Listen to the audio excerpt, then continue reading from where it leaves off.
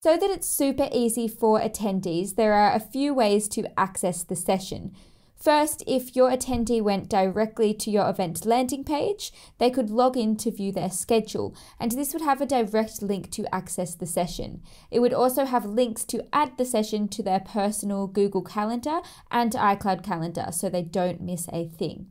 Second, there's the email notifications. So they'll receive 2 emails, one 60 minutes and one 10 minutes before the session is due to commence. On this email, there'll be a button that says Watch Now, and when they click that button, they'll be taken to the session landing page. On this landing page, there'll be a button that says Watch Now, and when they click that, they'll be taken to your webinar.